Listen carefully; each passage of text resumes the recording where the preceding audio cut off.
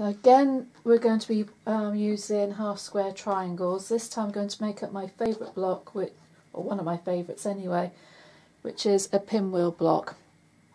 So we need 2 contrasting fabrics, and you want 2 7-inch squares from each one. On the lighter of the one,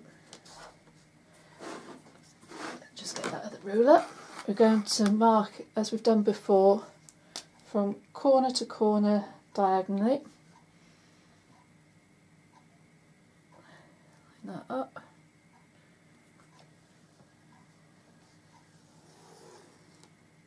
And we're going to be stitching 1/4 of an inch either side of that mark.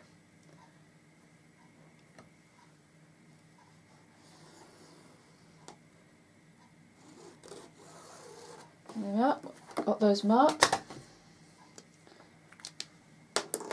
I'm going to put them right sides together, and I'm going to stitch either side of that line.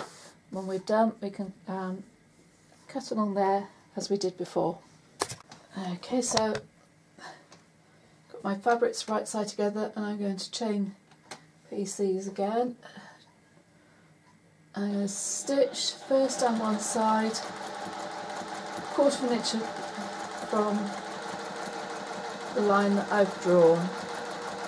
So what we've done here, cut the squares 7 inches, but once we've cut them and pressed them, we will be trimming down to size.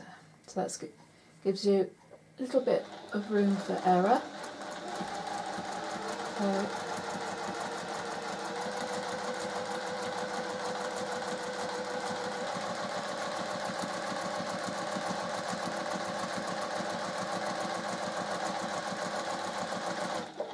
we go. Just take that one off, and I can do the other side.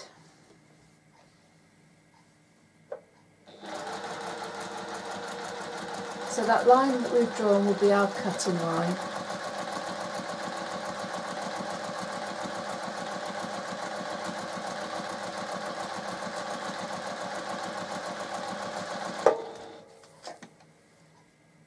Next one.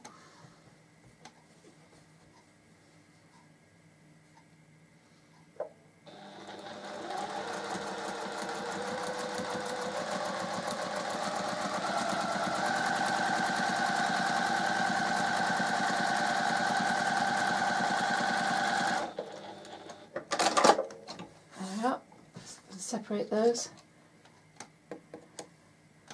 I just need to now cut these in half. Using my long ruler as a guide, place it on the line. That's those. Repeat for this one. Get those out the way.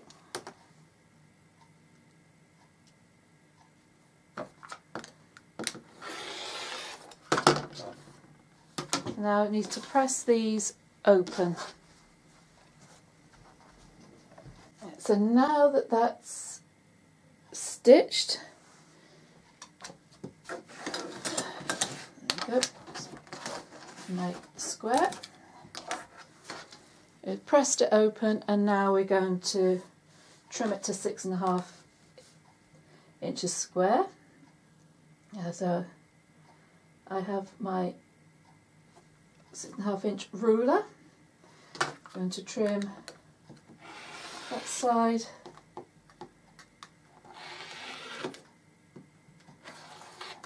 and across the top. It's only a little sliver that is coming off. Turn it and do the same this side. Remember, using your line across the centre to line up on your diagonal seam so that it will centre it. So I'm going to do that on all 4 blocks. And now it's a good idea to lay your blocks out so that you can get them in the right order. It is so easy to twist these, and then you won't get your pinwheel look. So that is what we're aiming for. So again, like we did for the other block, we're going to join those two squares first, then those two squares, and then we'll join them all together. Each time we place them, make sure you've got them in the right order. And we're using 1/4 inch seam allowance. Just line your pieces up.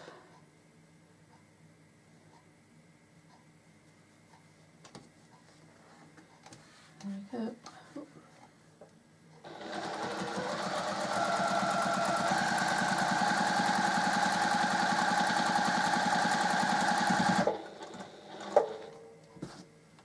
Right size together.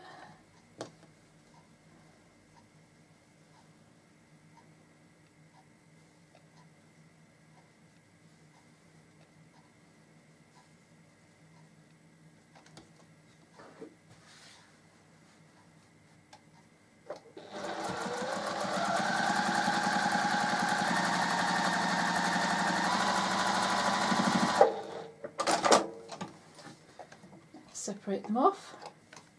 So I'm just going to open them up, make sure we've got them in the right order.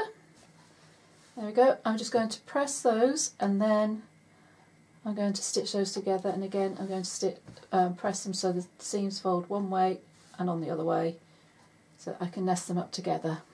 Okay, so I've pressed them, and again I'm just making sure that I've got them in the right order. Fold the top down to bottom, match my seams up,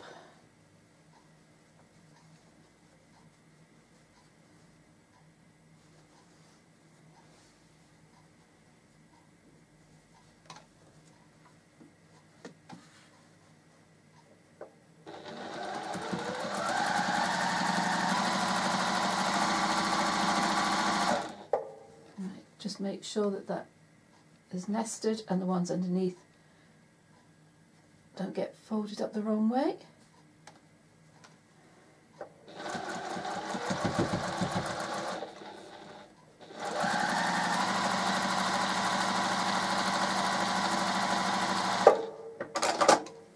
And there we have a pinwheel block.